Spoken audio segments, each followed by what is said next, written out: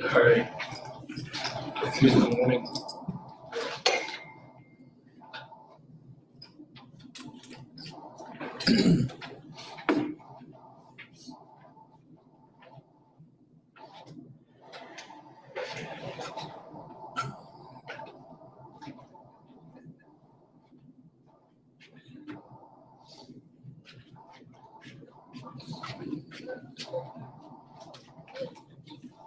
You need to go to my office and get all the whiteboard markers you can find, because one of them should work. I need it before the lecture gets started, so you should hurry.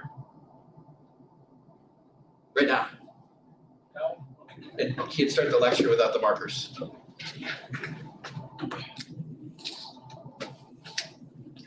I can't start talking about the lecture without the markers, though. As fast as you can get back, whiteboard markers. Okay, where is that? My office, next to the whiteboard. There's 2 whiteboards in my office. There's markers at both of them. But not the whiteboard in the classroom.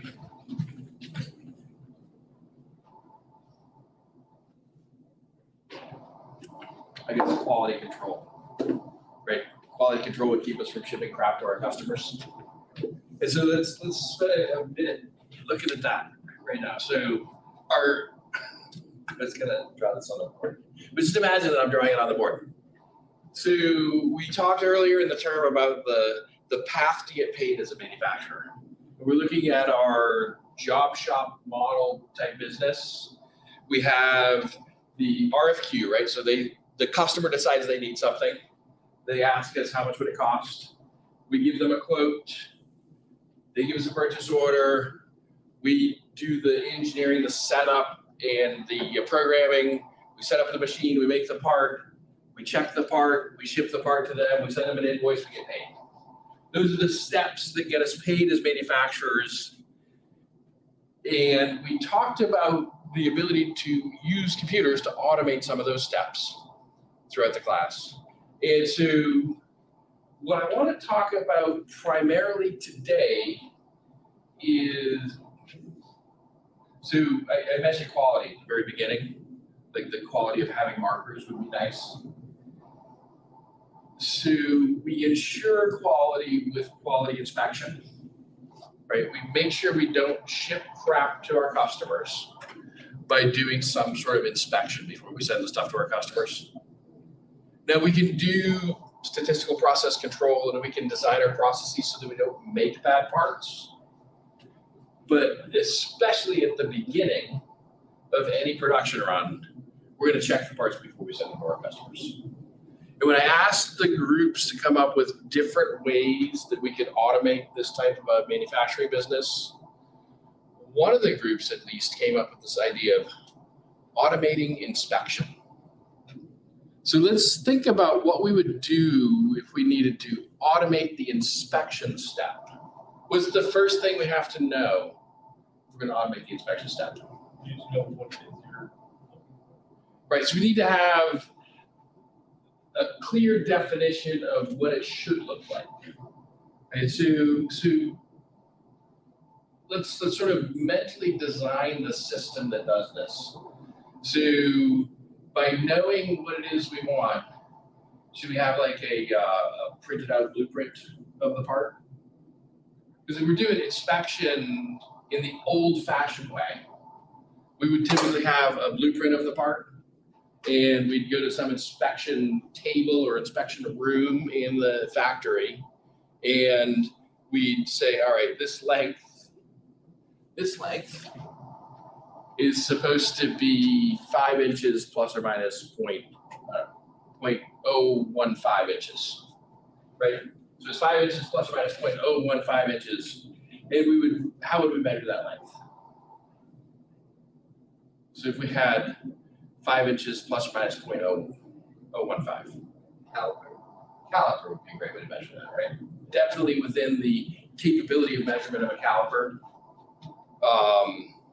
It's close to the capability of measurement of a tape measure, right? So it's at the bottom edge of resolution for a tape measure.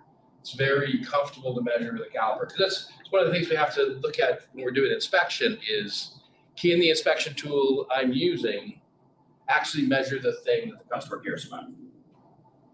So if we, really nice that one. If we had, I'll bring this over here because that's the live mic today. So I'll try to not get too far away from it. So if we have something like that, I think my markers are coming. I can hear them. Thank you. All right. So let's say this is our finished part, and let's say it's got pocket in it, and 1, 2, 3 holes in it, and it's got some. We do 3 views here.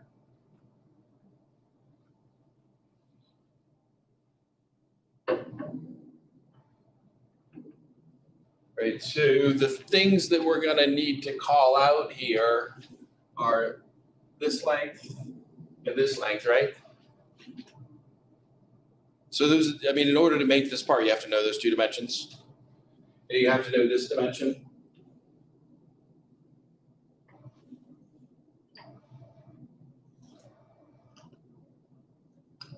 And what else do I have to know in order to make this part? Yep. The sizes and locations of the hole. Right, so I'm going to need to know the diameter of the holes. So, what do we call this? 3.5 inches, 5 inches. So if we're sort of to scale, what does that make these, like a 1/2 inch? Something like that, all right. So this diameter,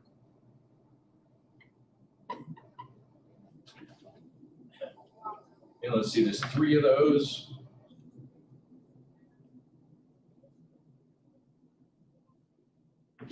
So 3 of them, 1/2 inch diameter, and would need to have the locations, and we need to know these radiuses, right?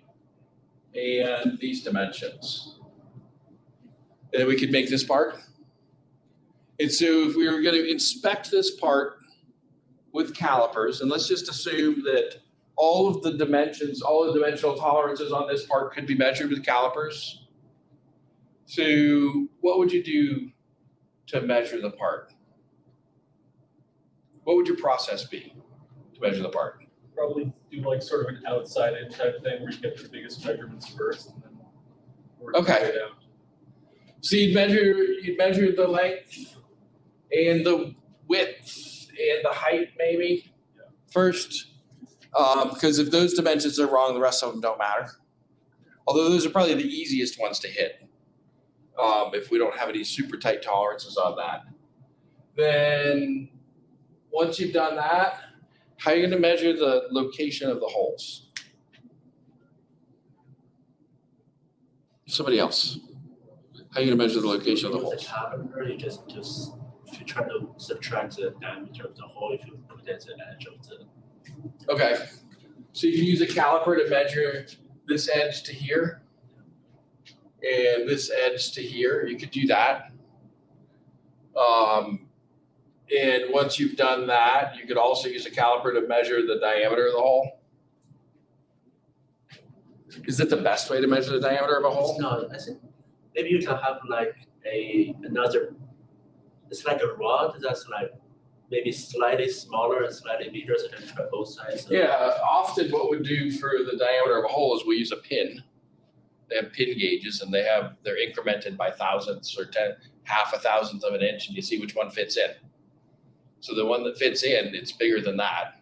The next one up, it doesn't fit in. You know, it's in between those two. So it's a great way to measure the diameter of a hole, sort of. And likewise, we could, for these radii on the inside of our pocket, how do we measure those?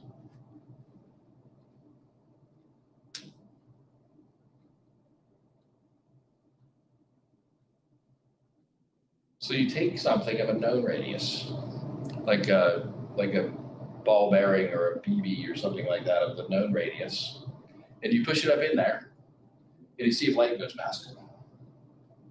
So if you've got you've got a radius that's too big, it'll do this, and you'll see light over here.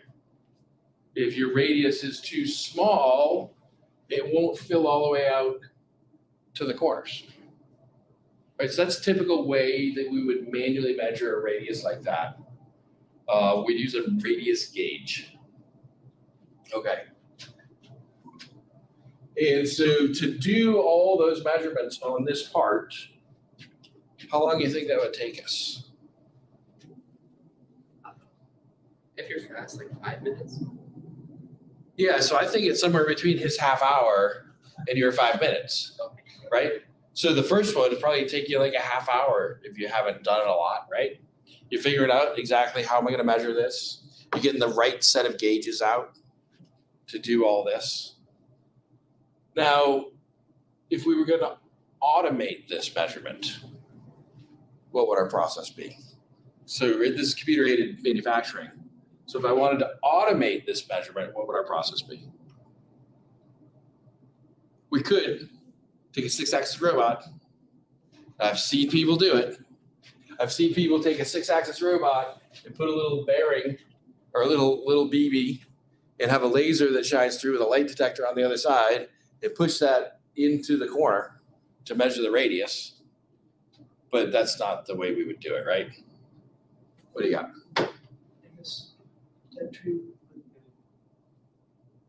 Reverse.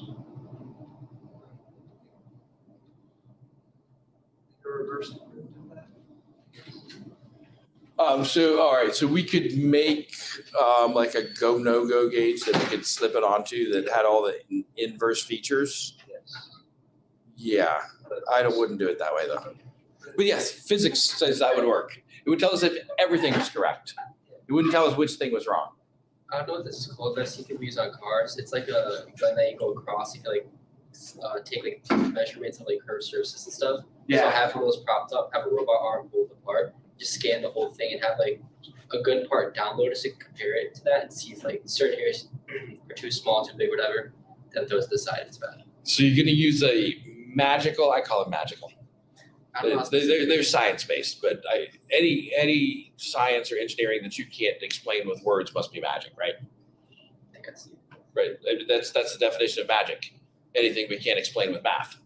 So I heard one of people I know say the company they do is like they put this on conveyor belt. They have like a laser array that can detect how much distance it is from the laser array. Then they can kind of remodel the part inside the computer, and then they can try to do the math. Okay. All right. So who else had a thought still? All right. Hold your thought for a second. I want to talk about these two ideas because they're very similar. In your sense, you're moving the part with a conveyor. And in your sense, you're moving the part with a robot. Both techniques are used. So your magical laser scan, well, I said lasers. Now I've just let part of the cat out of the bag. Your magical scanner thing that tells you how big things are usually uses laser triangulation. And it's very similar to like the barcode readers at the grocery store, except different laser distances and different setups, light detectors. But basically in your laser scanner thing that's looking at the part going by on the conveyor is very similar to this too. We can, from any point in space here, I can tell you how far away this point is with one of these laser systems. If I shoot it out there, and what it does, it looks at, a lot of times it's triangulation, so you have a sensor offset at an angle and you see how far did the light have to go to get back to the sensor and stuff like that. There's different tools that they use for this. Another way is to project a pattern onto it with like a classroom projector kind of thing. You put a pattern of stripes on it. You put a camera over here and you look at it from over here, and you know what the stripes are supposed to look like if the background was flat. So you can see the changes in what the stripes look like to tell you those different distances and stuff like that. And so we could use one of these height measurement devices. So this is, it's just a distance measurement device. You can use, I mean, there's laser triangulation, there's confocal laser, there's all kinds of different technologies that can make that height measurement. And what both of you are doing is you're building a three-dimensional, building sort of a three-dimensional, I was sighing not because of the three-dimensional, but because of the need to draw it, right? You're getting this, and so we've got this pocket in here, and our 3 holes that I didn't draw very well. And you get a map of what that surface looks like. And what that map comes back to you very often with this type of device is a point cloud. So you get a bunch of XYZ coordinates. And then you could plot those XYZ coordinates in a graph. And who said we needed to know what it was going to look like? You did, right? Well, you could take your solid model for what it was supposed to look like, and you could try to line those two things up with each other. And you can see what's the difference between what we measured and what the solid model is. Right, so that is a tool to do this. But this is a simple part, right? We can measure it with calipers. So those tools of getting a 3D map of the surface and to be able to, these tools, they do digital sampling of the surface, right? So it doesn't capture the whole surface. It captures the points that it measures. So the easy way to visualize it, so the three-dimensional ones where people are waving the wand around here, it uses the same idea, but the easy way to think about it is with your laser scanner, right? So you're getting a bunch of heights. So first you're measuring across, and you're getting all the same height across as the part comes through because it's just measuring conveyor. Then you start to get to the edge. What if the part's a little bit crooked on the conveyor? Maybe it measures that point first, and then maybe it measures 2 points next to it. Then maybe it measures these points with all the points in between, right? And so it'll start to build up that model as the piece goes through. On the edges, you'll get measurement artifacts that spikes or things like that is normal for that kind of measurement. So you'll have to filter the data and clean it up a little bit. But this is a simple part, right? What if, I did this just the other day. I had some odd shaped parts and I needed to get some measurements of them. And I couldn't find a piece of graph paper. What I really wanted was a piece of graph paper. I couldn't find a piece of graph paper, so I took a manila envelope or manila folder and unfolded it. And I took a ruler and I made some grids on it that were 1 inch apart from each other with a ruler and a pen. And then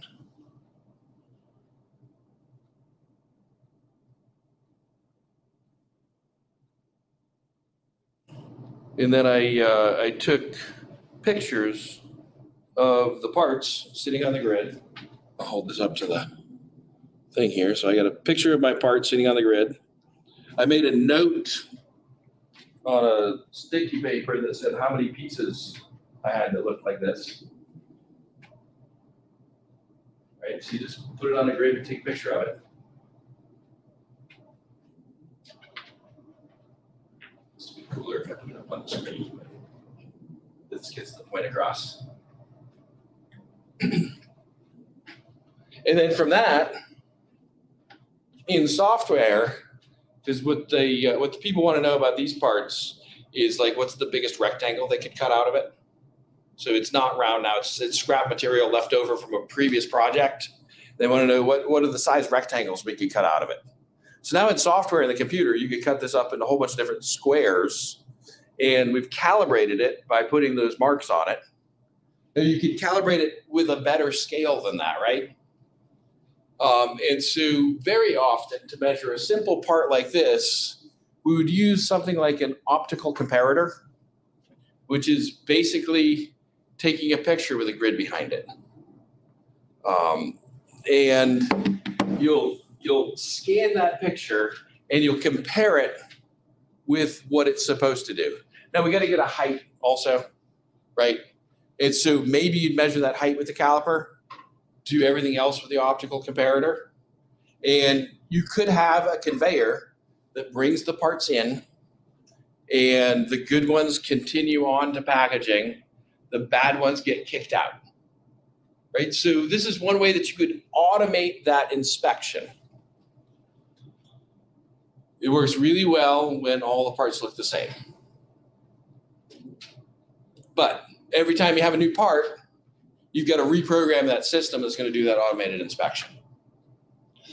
And so it would be really cool if there was software that could automatically take our solid model and take our measurement tool. It doesn't have to be one of these scanners. It could be the 3D scanner, could be the 2D optical comparator type scanner. It could be a coordinate measuring machine.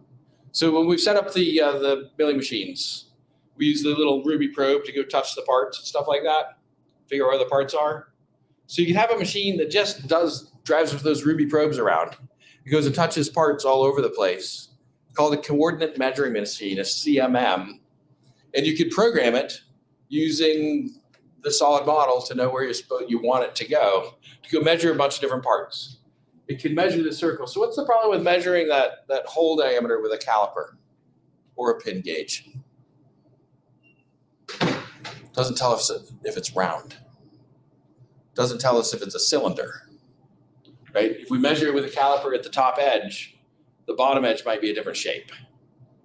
So with a CMM, you could measure 50 points around that diameter. You could measure 50 circles through the depth of it. So with a CMM, you can get more information about the actual true shape of that part. It matters more when you have higher tolerances. Does that make sense? So to automate inspection, we've got to know about what the part is. We've got to know about the measurement technology and the method we're going to use to do it. Sometimes with the inspection, all we're caring about automating is the data collection, right? So you could have a caliper that's got a wire coming out of it or a Bluetooth coming out of it. And every time you measure a part, it puts it in a spreadsheet for you. So then you're automating the step of writing it down, right? So you don't have to do the writing it down part. So when you're doing these mechanical measurements, especially if you're doing it to control a process, you're often measuring the part, writing it in a notebook, and then maybe making an adjustment to your process and measuring the next part, right? So you can do these things. And so some step of that automation could just be getting it into the computer, making the graph for you. Does that make sense? All right, so that's sort of automating, or that's talking about doing the measurement, because we can send all the invoices we want. And if we have shipped crap to the customer before we ship them the invoice, they're not going to pay the invoices. In fact, they're going to back charge us. They may charge us for disposal of the stuff. They may charge us to fix it. And they certainly aren't going to want to continue doing business with us. All right, so doing that inspection is important. You actually have to, I feel like when you send in the quote, so the RFQ and the quote, when you're sending in that quote, you should know how you're going to measure the parts. Because if you don't know how you're going to measure the parts, you don't know how much it's going to cost to make the parts. All right, so that's the inspection part.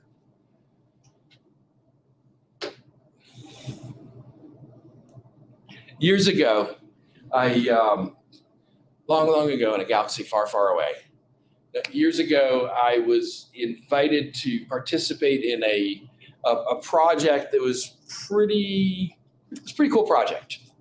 What their goal is to take well, they were aircraft components. They were actually helicopter components. Take this part of the helicopter engine that had worn out over time. So, you know, especially things that vibrate, if you got a rotating thing like a bearing or something and it vibrates a lot, it sort of wallers out the hole. That's the technical term, wallering out. So you make the hole bigger over time. And eventually it gets so big that the vibration gets worse and then you can't use it anymore.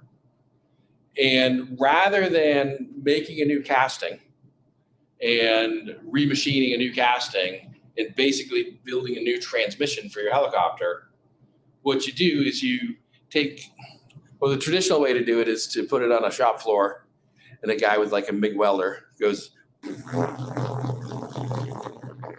fills in the hole with welded material, presumably the same alloy that the casting was made out of, and then maybe grind it flat, and then you put it back in a milling machine, and you rebore out the hole where it's supposed to be.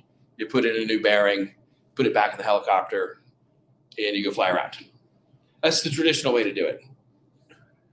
The goal of this project was to be able to sort of drop a shipping container or a couple of shipping containers out of the back of a C5 in a remote location and be able to go fix helicopter transmissions without having to ship them back to the States, without having to have a skilled, experienced operator there.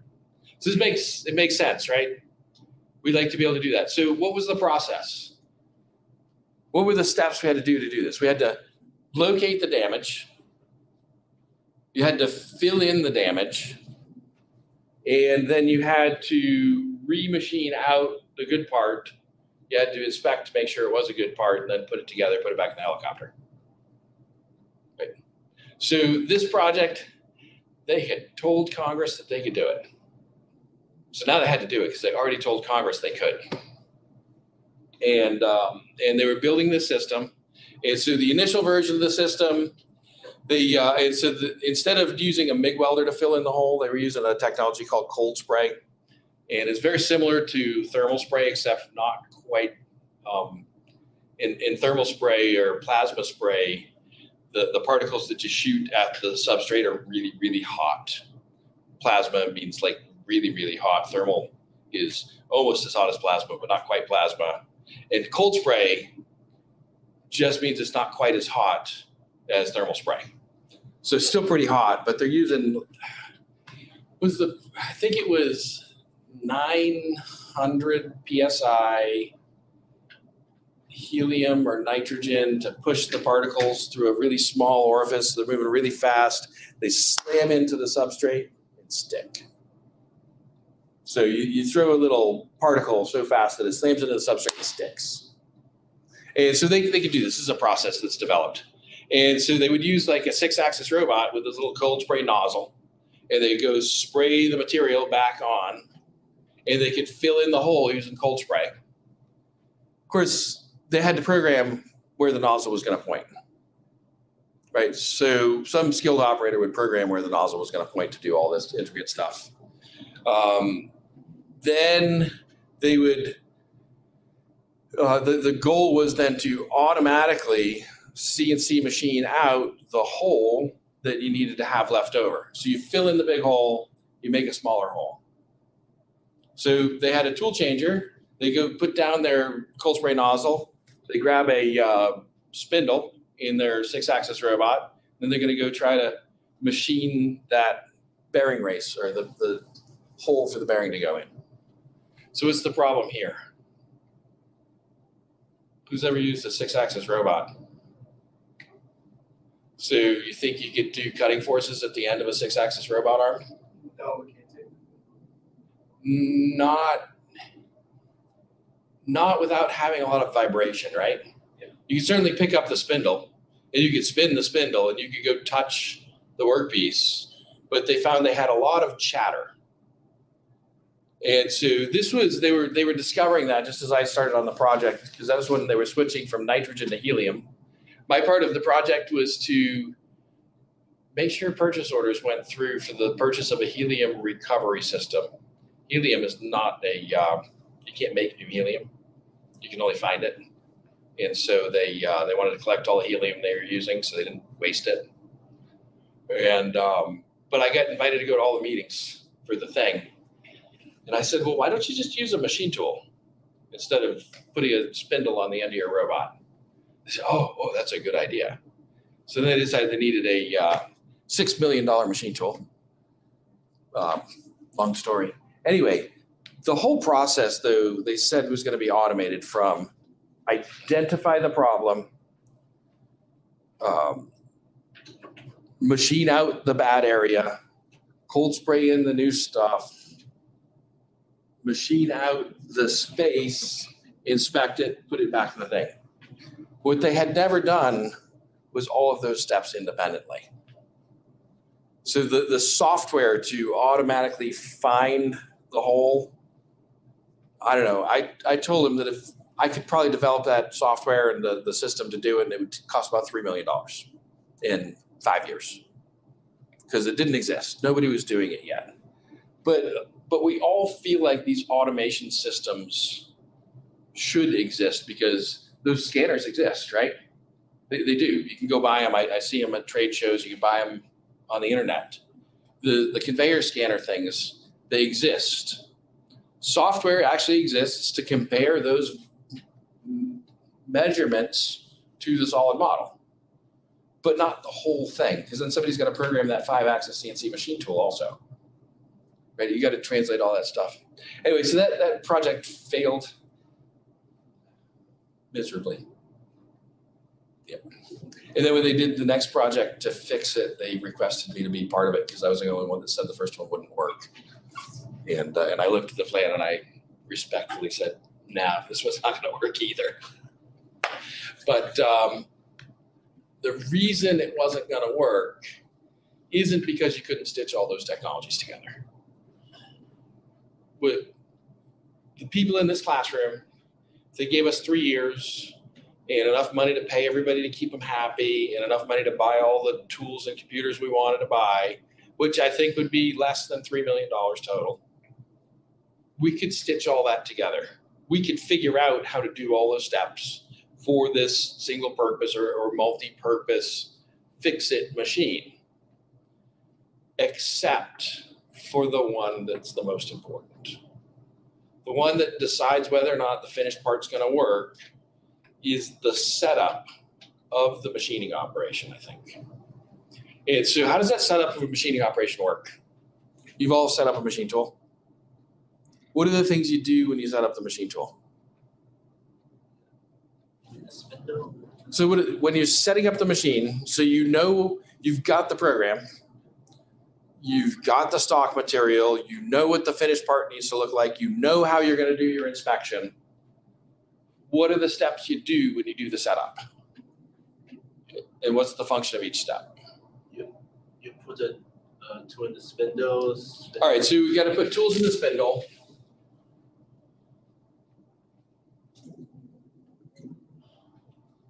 Can we automate that? Yeah, we can automate that. In fact, there was a really good MQP a few years ago that used, when you go into Washburn 108, right on the left-hand side, there's a couple of yellow robots. One of them's in a big blue box. They used that one that was in the big blue box, and they were actually assembling milling tool holders. So if you sent that thing a list of what tools needed to be set up, it would assemble the holders and put the right length of the tool sticking out. So you can automate this, and you can automate the getting it into the spindle. So we could do that. All right. What's the next step? What else do we have to do besides put the tools in the spindle? You have to probe to get the position of the stuff. All right, so we have to, well, before we can even do that, we got to put the stock in the machine, right?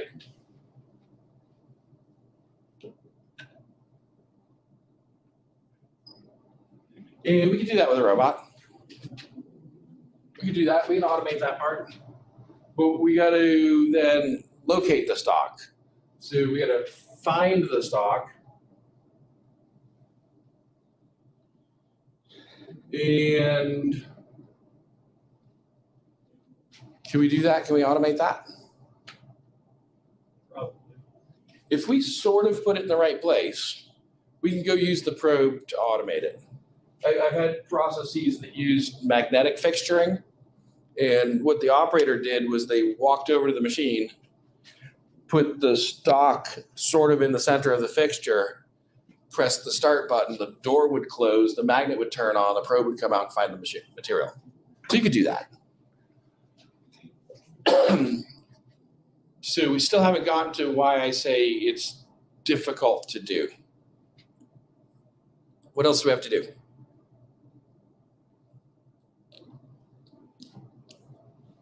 We have to do more than just put tools in the spindle, put stock in the machine, find the stock. Well, first off, how do we put the stock in the machine? So we could automate it, but what physically has to happen? We have to have a fixture.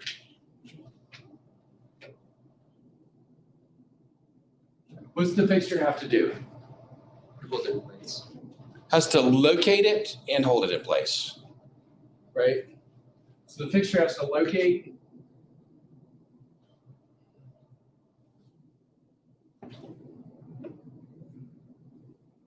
It has to locate it, and when it's holding it, so it has to locate it well enough that we can find it with our probe.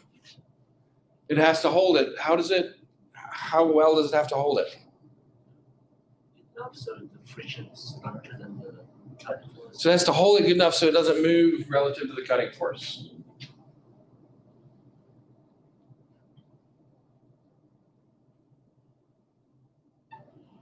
And that includes doesn't vibrate, right? So you may have to dampen vibrations. All right, so we've got to put stock in the machine, fixture, locate, hold, don't let it move. We can then locate it. And when we do this part, if we're using the probe, what happens in the machine tool? What's the step that happens when we find the stock with the probe?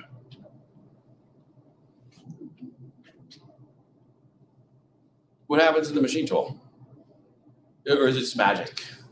I press the find the stock button. So what actually happens to the machine tool controller when we do this? Well, first it needs to switch to put the probe in it, and afterwards it needs to move like close to it. Right. So we switch, we put the probe in. So when we're physically watching it, it's pretty easy to watch. So we put the probe in. Let's assume this pen is the probe. The little blue thing here is the tip, right? So the probe comes over, bring it down, and we're finding the Z surface, let's say. It's going to come down, it's going to touch here, it's going to notice when it's touched, it's going to go back, and it might touch a couple times at different speeds so that it can be sure that it knows where that, well, so that it can be sure it knows when it touched.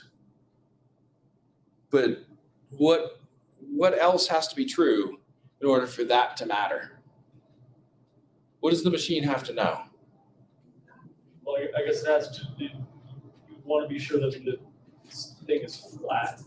All right, so it needs to be flat, well, it needs to be the correct angle. Right. Flat might not be the correct angle, but flat's the easiest one to know, right? So it needs to be at the correct angle relative to the direction of motion of the machine. What else? And so to know if it's at the correct angle, we might have to measure more than one Z location to find the plane and the angle of that plane. Okay. Yeah. It needs to know the fixture, like fixturing size, whatever it is that's holding it. It needs to not run into the fixture when it's doing that step, right? So, but what I'm thinking, so when we probe, all right, so we're going to probe Z in the machine. And when I touch that part, it beeps, right? Probe comes down, so here's the top of my part. Here's my probe. Check it out. Ruby. When the ruby touches the part, the machine says beep. What else happens when the machine says beep? You can write the Z offset or Z work position. So in a table in the machine tool, and so this is G54, all right, 55, 56, it could be a whole bunch more. And this G54 is just the number that designates the location in the memory of the machine tool. So it's the way we call this information out of the machine tool. There'll be an X a Y, and a Z. And so when the probe says beep,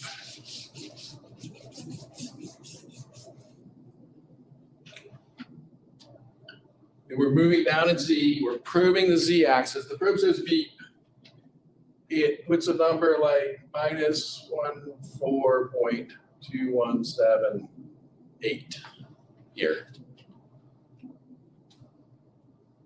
What does that number mean?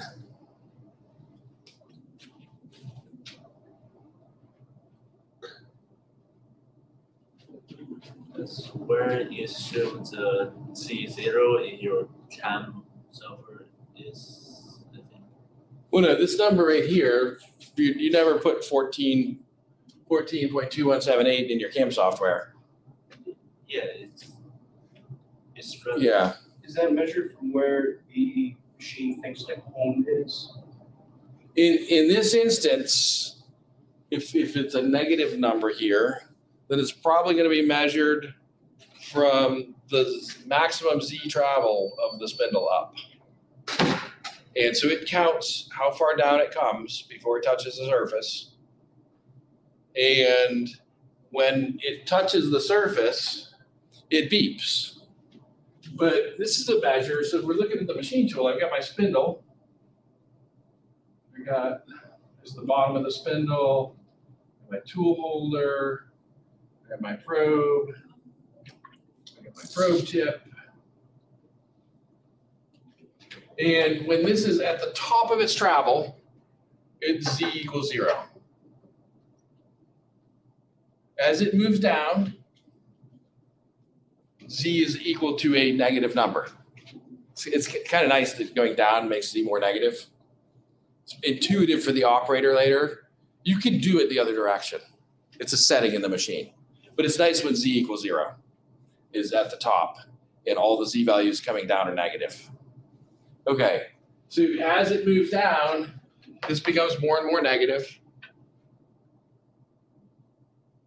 But it's triggering when the tip of the probe touches the part. Turns out that when you want to measure really small things, what you do is you switch the probe tip. And so you get a really short probe tip. Well, usually you want a really small diameter probe tip. But when they make the really small diameter probe tip, they also make it shorter because of the whole length to diameter ratio thing. It's stronger when it's shorter, right? That makes sense? So if I switched the probe tip out, it came down, this number might say 16. So it's not enough to just run that probing macro. What else has to happen? You know how long your probe is? So you need to know how long the probe is. That's how we typically think of it. It is how we typically think of it. We feel like we want to know what's this distance. Because in our mind, we're looking at the spindle without a tool in it. And then you could replace this tool with different tools, right? And if we know the relative length of those different tools, so we've got, these are work offsets. We've also got tool offsets.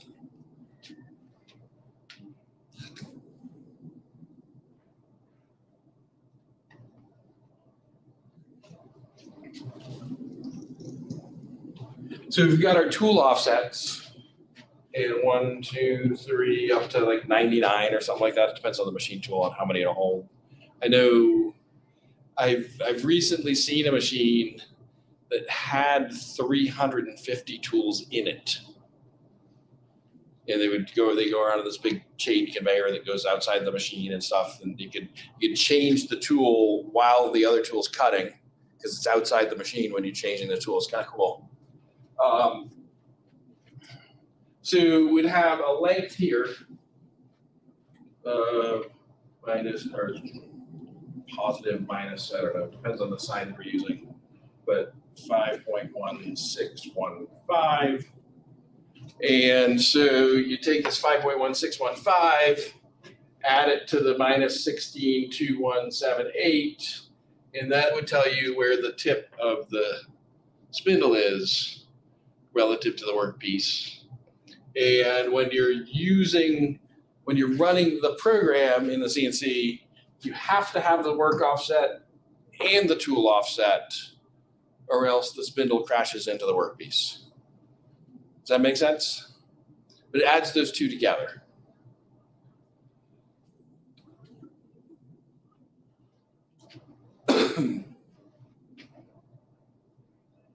How do you know this distance here when you're setting it up?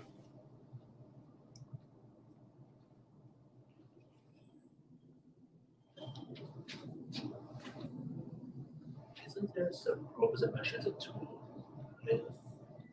Right, so in the machine tool, somewhere on our machines, it's usually on the left-hand side, somewhere over here,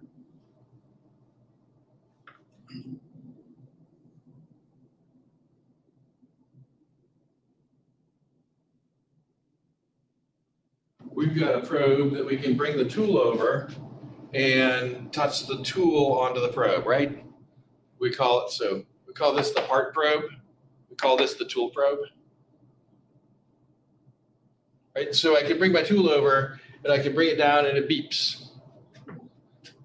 But how does it know this distance? It just knows what number like this it was at when it beeped. Your tool probe at certain heights and your spindle at certain height, and do some charging to get. Yeah. So the way it works,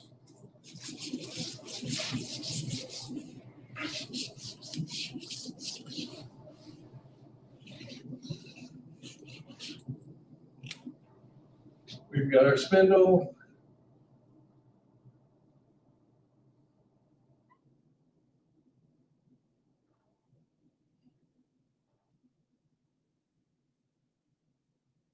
We've got a spindle with our tool.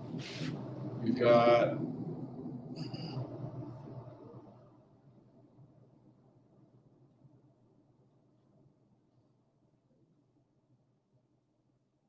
our tool probe that's down here bolted to the table.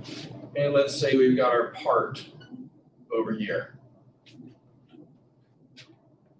So first off, we take our probe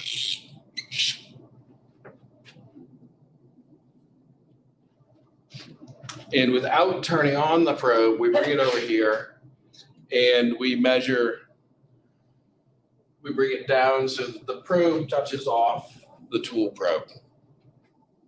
So we've calibrated the length of our probe. We also calibrate the diameter of the probe, different step, right? Then we put our tool in.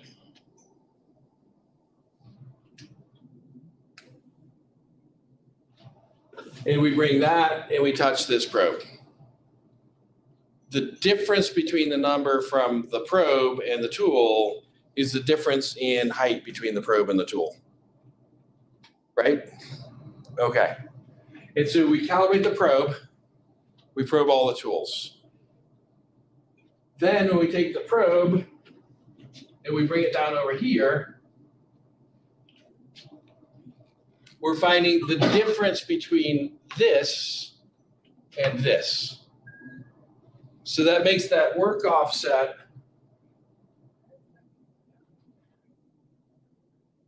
be this distance from here to here, as long as we've calibrated the probe down here. We don't have to use the probe. And we don't have to use the tool pre-center.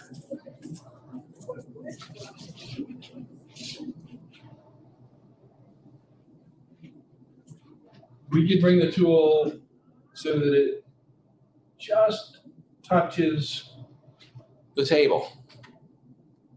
And we can do that with all the tools. And so when it just touches the table, we can press the button that says, this is 0. And then we can take any one of those tools and have it just touch the top of the workpiece. And that would effectively measure this distance, right? And that would be our work offset, and we would subtract that from all the tools in order to have the tools interact with the top of the workpiece. What's the problem with just touching the table? Ignore the fact that not all the tools will reach that far. Depends on which machine you're using. Just touching isn't really an exact like measurement. You just kind of have to look at it. So just touching, just what? Yeah. The real, and so when they teach people how to do this, they use a piece of paper. I don't know if I have a piece of paper. Maybe I have a piece of paper. When you don't want back.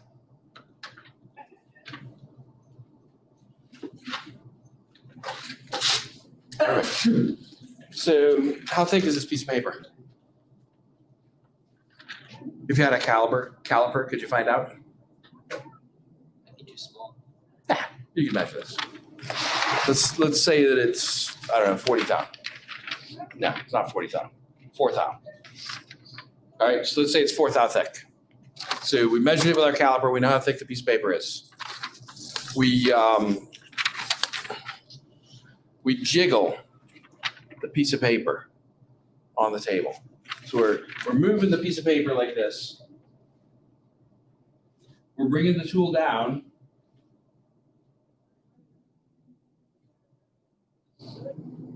And you can feel it. When the tool tip just touches the piece of paper, you can feel it. Actually, the human's pretty sensitive to that kind of a thing. You can definitely feel that. And so at that instant, what do you do then? Stop turning the wheel. Good plan to stop turning the wheel. What happens if we go one more click at that point? It could crash or like the tool would break. If we go one more click at that point, the tool breaks. Guaranteed. Every time, pretty much. I've seen a few exceptions. If we're in the like 1/10,000th per click, we might have to go 2 or 3 clicks before the tool breaks. But if we're in the 1,000th per click, the tool's gonna break because it has no force feedback. It goes exactly to the spot you told it to go to, regardless of what you intended. Right? You wanted it to go until it just hit the surface. It's going to go to the spot you told it to go to, which was, say, 5 thousandths below the surface. And to do that, it will apply thousands of pounds of thrust down, and the tool will go ding. I can actually always tell when that's how the tool broke. It's because one flute is always a little bit longer than the other. Something's a little bit crooked when this happens. And so one little flute spirals off about 1/4 of an inch up. Just ding. It's gone. I can always tell that that's how somebody broke the tool. But if you're good, you stop going when you feel it drag on the paper, right? Of course, pretty wasteful to use a piece of paper every time, right? And who has a lot of paper laying around when they're in the shop? Most of us don't, right? But we do have little scraps of paper that we find. And so what we do is we tear off the little corner of the page we're making notes on, and we set the tool, then we throw it on the floor. And then we need to set the next tool, or maybe we'll set 2 tools with this one. Oh, yep. And you tell people that work in shops that use this method because you walk around, there's little friggin' scraps of paper all over the place. So don't do that. Instead, when the tool's coming down, take like a dowel pin of known diameter. How do you know what the diameter is? Measure it. I have a dowel pin of known diameter. I bring the tool down so close that the dowel pin cannot fit under it, but not so close that accidentally, if I do one more click, it's going to crash into the table. That sounds pretty fair if the dowel pin's big enough. I bring the tool down. I try to roll the dowel pin under it. Dowel pin doesn't roll under. I go up 1 click. I bring the tool, oh, now the dowel pin goes under. So now I know it's somewhere between that previous click and this one. So I make my movement increment smaller and maybe go down 5 because they go smaller by 10 times. And oh, now it just touches, I come up 1 until it just rolls under. And you can do that down to the 10,000th increment. And when it just rolls under and you're using the 10,000th increment, then you know that somewhere between the 10,000th of an inch below that and that setting is where the 0 is, right? So you can get it to within 1/10,000th of an inch for Z for that measurement, which is actually better than the probes do. All right, so you can do that. Use something that you can slide under it. Never jog down with the thing still under the tool because it breaks just like you ran into the table. I always, when I'm gonna jog down or jog up, because what if I turn the handle the wrong way? So I'm turning the handle, I roll my thing, oh, it doesn't go under. Before I turn the handle again, I put my hand behind my back, and I go down 1 click, then I try it, put my hand behind my back, maybe I go up 1 click, but that way I don't accidentally jog into the thing. So to get the most precise setup and location, it almost always involves some sort of a manual operation. Something like, well, even the calibrating the probes, even if you're going to use the probe to do it, you need a manual setup. The reason that the Army's thing wasn't going to work wasn't because it was impossible to do. They didn't have all the technology lined up and they didn't have enough budget to do all the lining up of it. But those were just technical things. The reason it wasn't going to work is because they didn't understand the capabilities of the machine tool and the tolerances that they needed to hit. And we're right at 10 o'clock.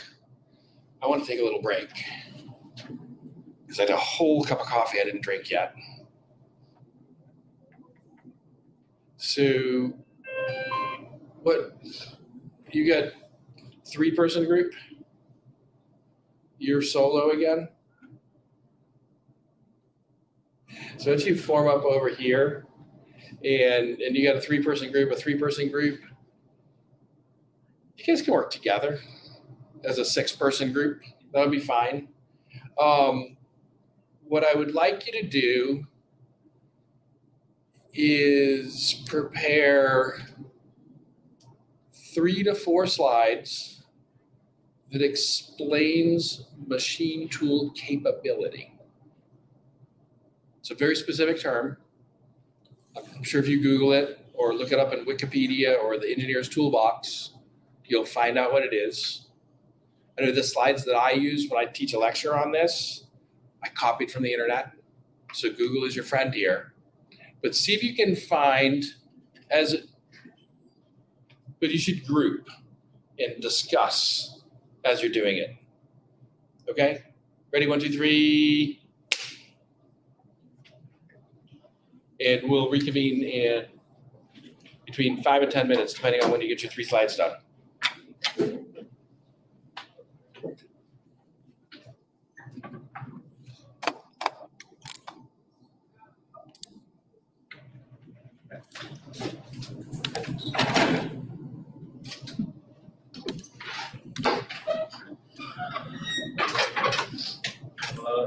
Shut that one.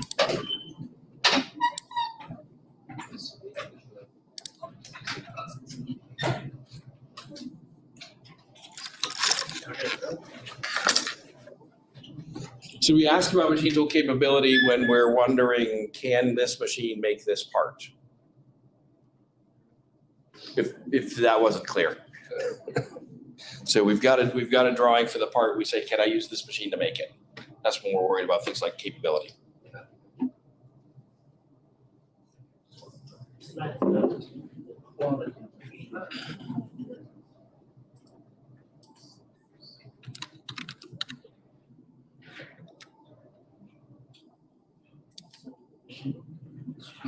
Capability is the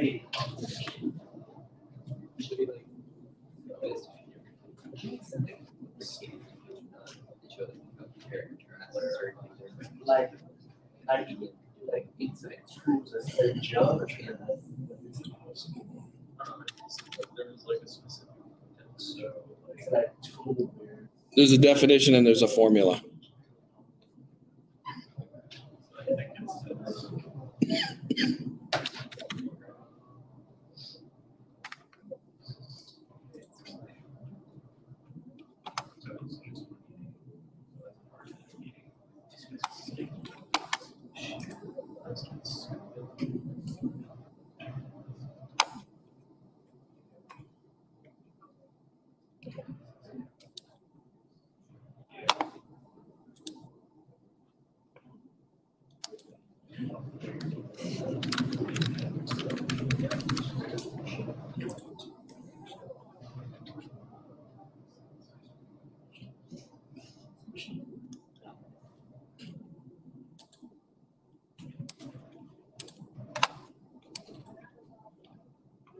Right.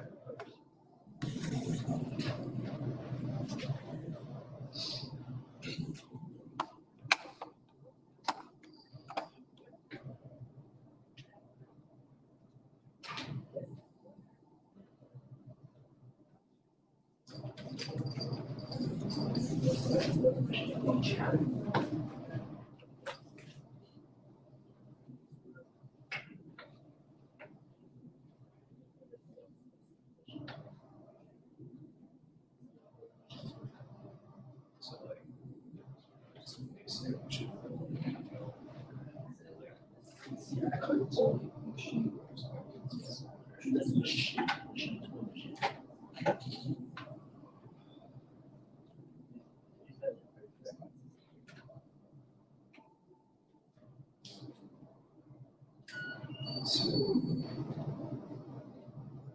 Just what you had to make. it's not machine. Oh, machine.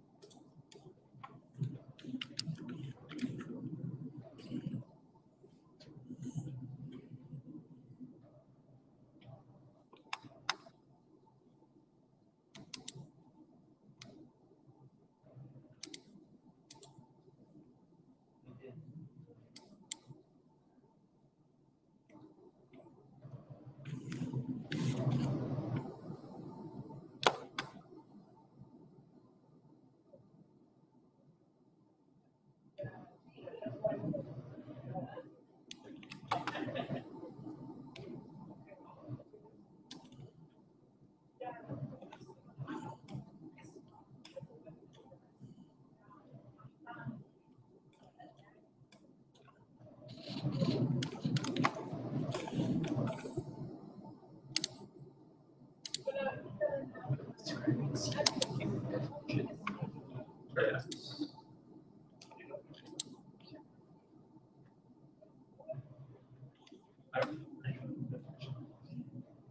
Just cut and paste that.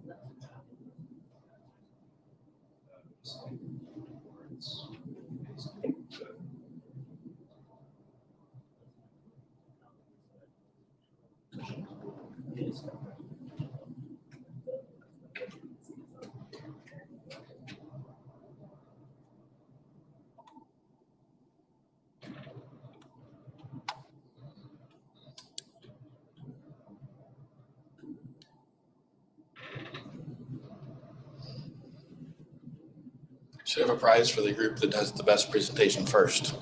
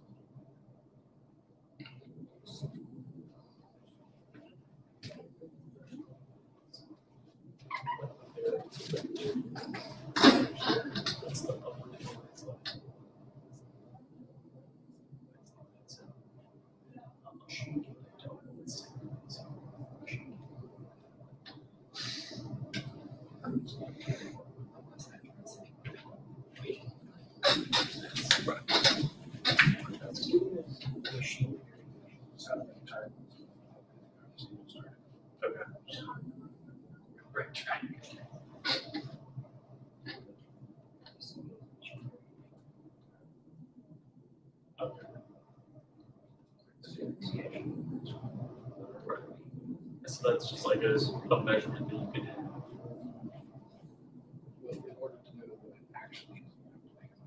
What? But if you make an assumption that it's going to be a normal distribution, you can look up in the table how many slides you need to make. So there's two different ways to calculate it. One is what the actual number was.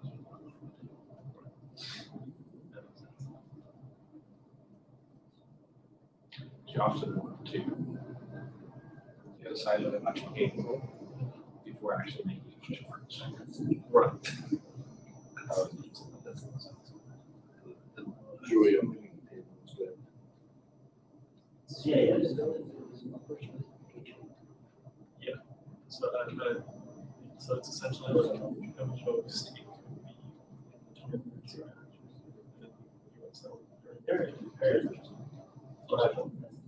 Yeah.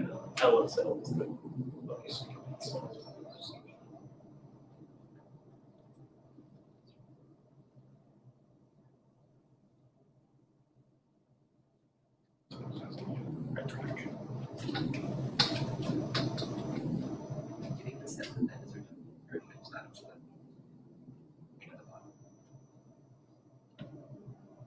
I don't know if it's necessary. Sounds like my wireless headphones feeding back on each other, but I'm not wearing them and you guys shouldn't be able to hear it. Maybe it's from the alien space balloons that we've been shooting down. You guys heard about that, right? Yeah. First we blame the Chinese, and the Chinese are like, yeah, we want that back, by the way. And then all of a sudden there's more. And they're like, well, the Chinese ones came from China. The flying octagons the size of small cars. Yeah. I think they're aliens. It'd be pretty funny if they were. I think they're like, we're killing them because it's not like an alien spaceship, it's like an alien, like a bee. Right. So like it's around.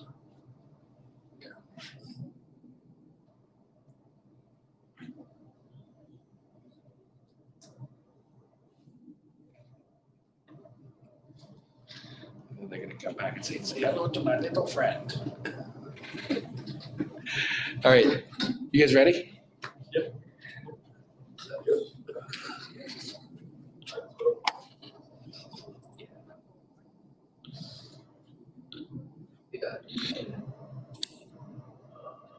Not quite ready.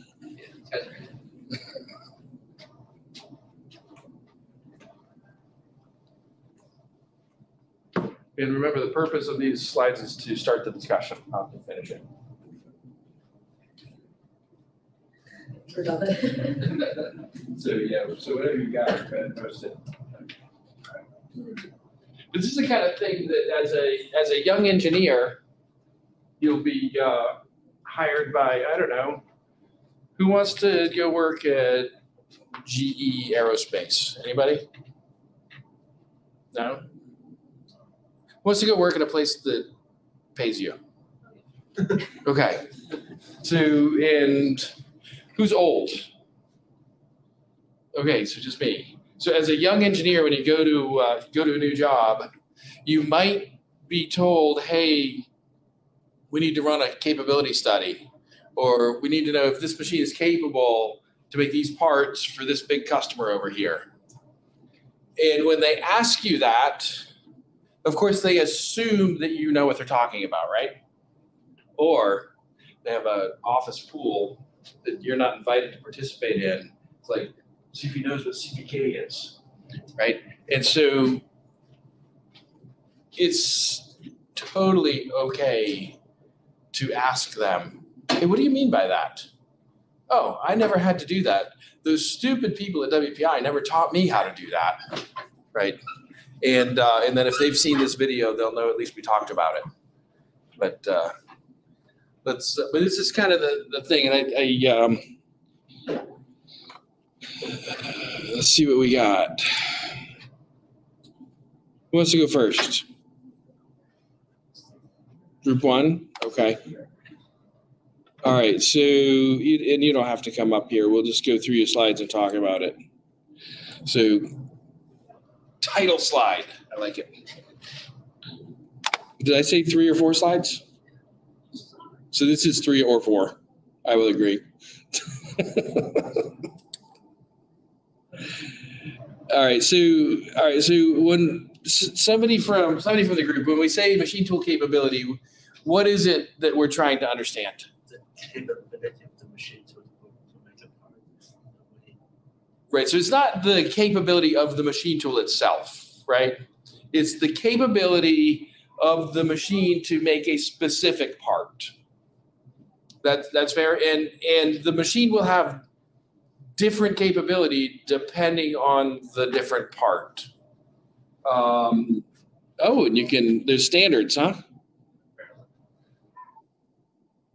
Okay. So you looked up, you found out there was some standards, and which you had a big group. So somebody went down the path of trying to read the standard and understand what it meant?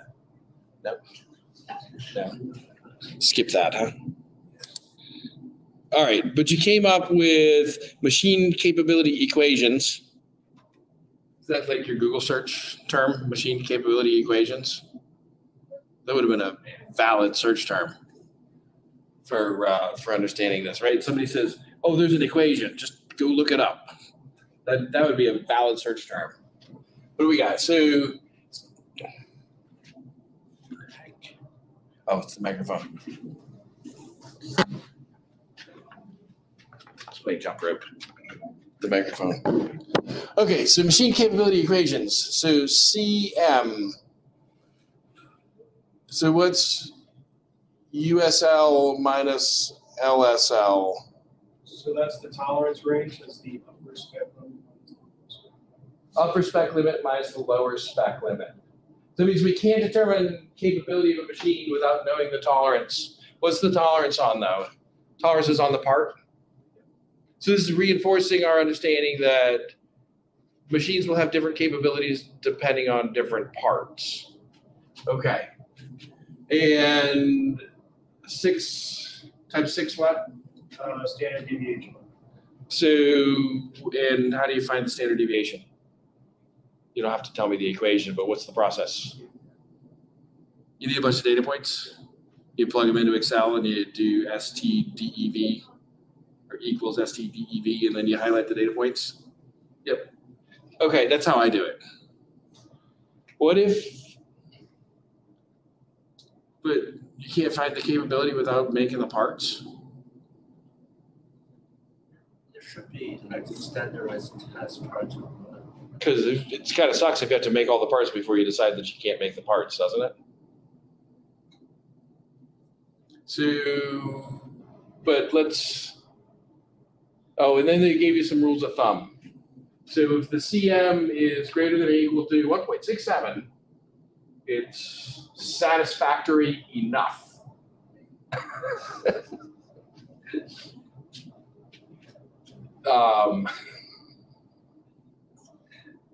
Did you make up these things, or did you copy it from some table?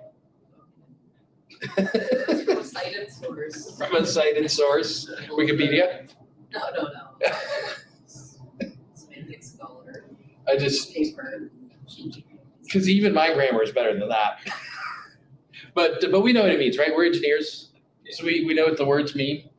So, no, but you don't have all the equations here, right? Because you didn't tell us how to find the MK.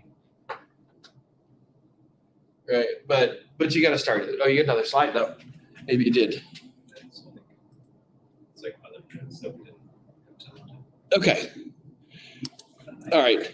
But the idea here is that the machine is capable if the difference between the upper and lower limits, so this is the range of acceptable parts, right? So if the range of acceptable parts divided by 6 standard deviations of the parts you make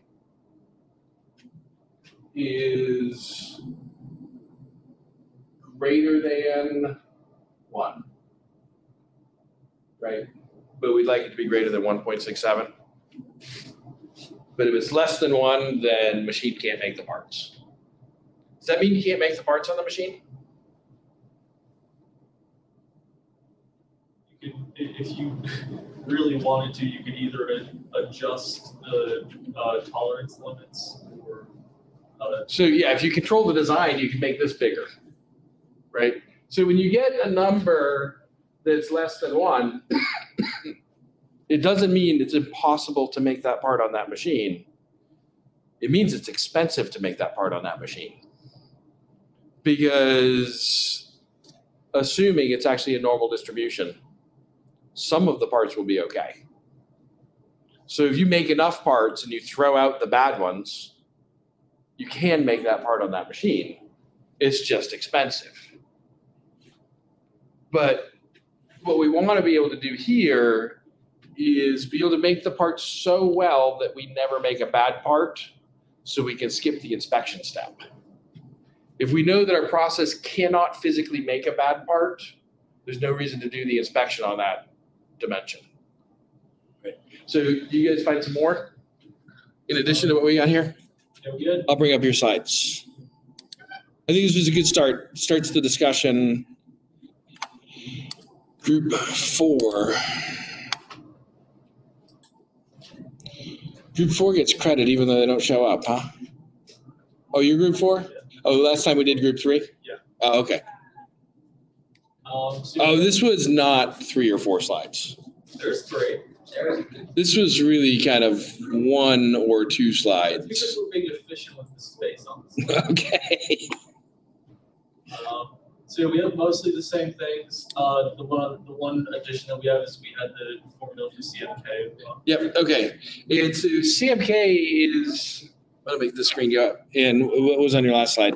Pretty much what the equation accounts for. Okay. All right. Let me make the screen go up. But I'll leave the equations there. And so.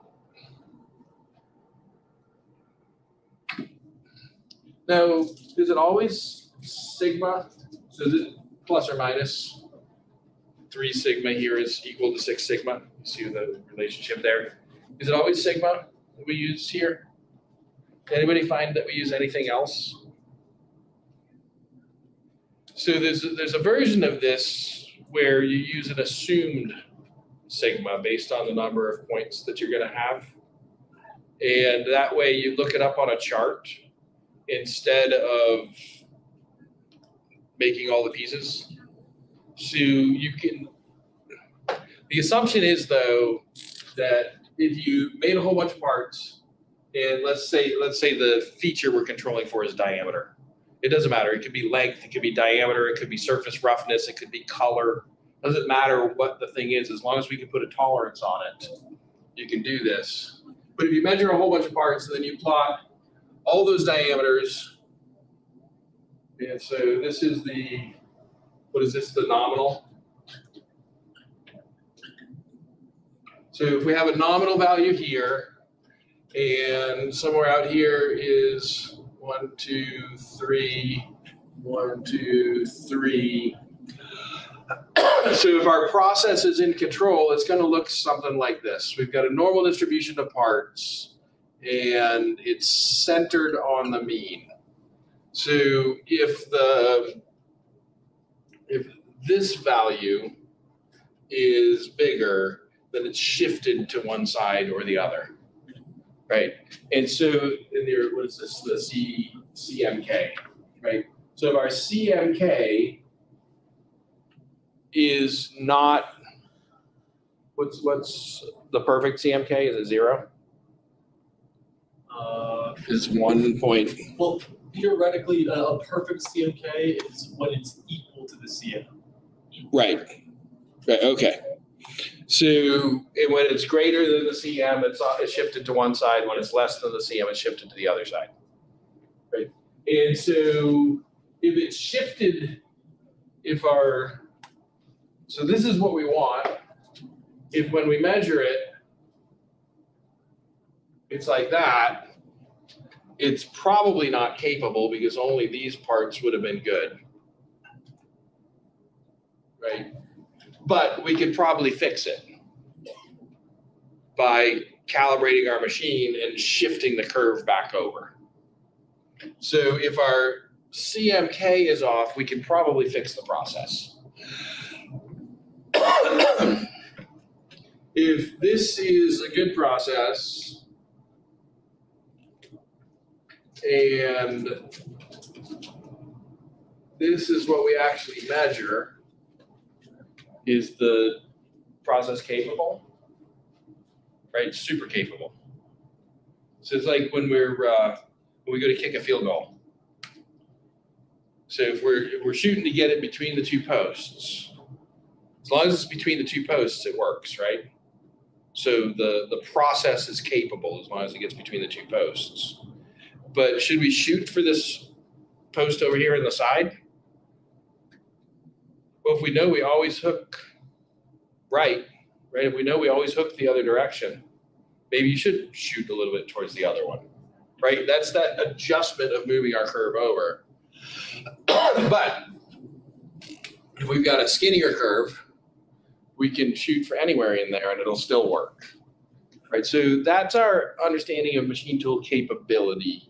And you can do this either by doing an experiment, making a bunch of parts, doing the calculation, or you can look up, I think it's a sigma with a bar over it that we use. You can look up that sigma bar in one of your statistics books, and you can figure out, instead of the CPK, we do the PPK. All right. So let's get back to we can't make it machine for the Army. So why was it that they couldn't make the thing? Because with all the individual steps, we said we could automate, right?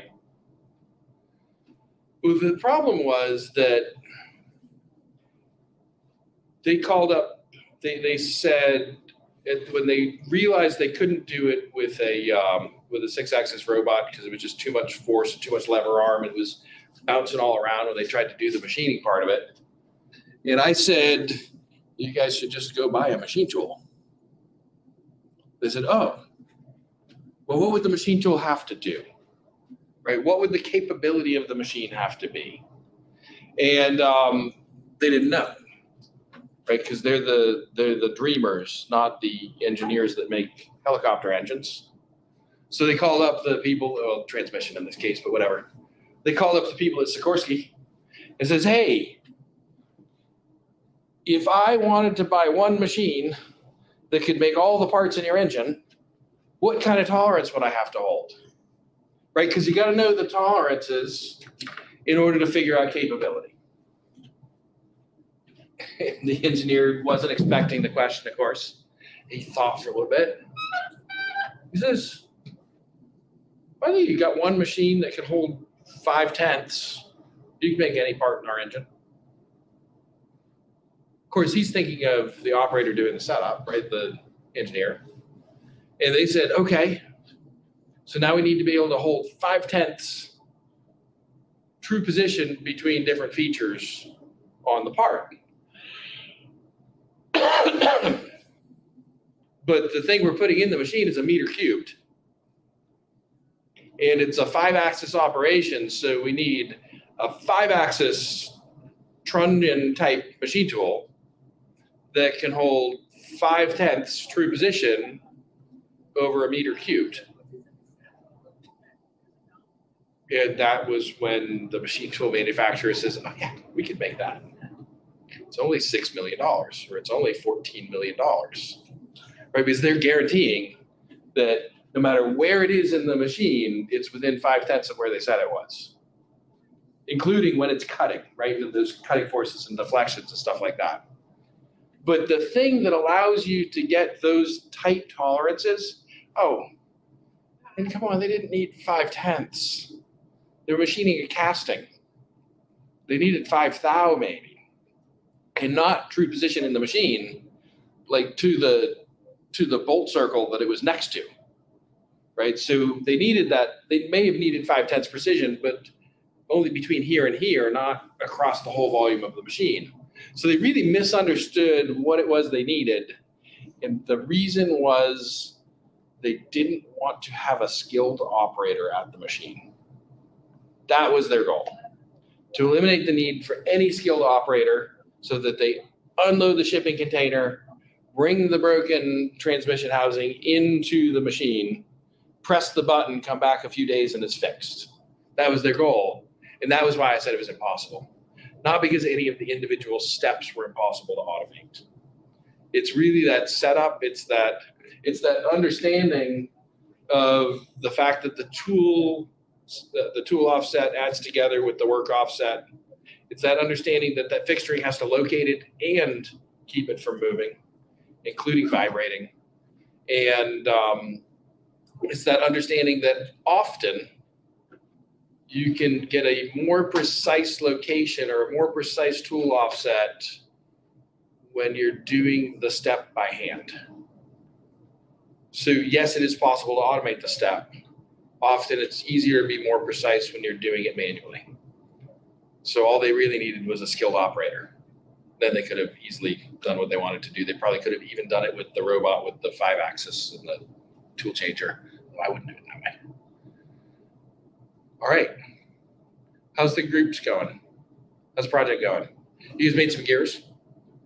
Have you handed off those gears to anybody that might need to use them? Or made arrangements? I guess who needs the gear next? Plus 3 of them. Okay. So who else has made a part besides the gears? Get close? Yeah, we fully set up the 4th axis with the fixture plate. So next time we go, see the program and then take apart. Okay. And did you get a chance to make any more round pieces? You're going today? Okay. We need to make sure there's somebody there to help you today because we're not normally open this morning, right? Last week we made sure that there was going to be somebody there to help you, but I'll walk over with you, make sure there's somebody there. All right. How about group 3? How you guys going? How's group 3 doing with making parts? Okay. All right. But we'll touch on that. If you guys need help, reach out sooner rather than later. And you were gonna get with Adam to get access to get the card thing, the injection molder out, right? I think Ryan told me he actually already moved it at the end of last week. Okay, perfect. I saw it. All right, great. There's a lot of flaws. Then when you be able to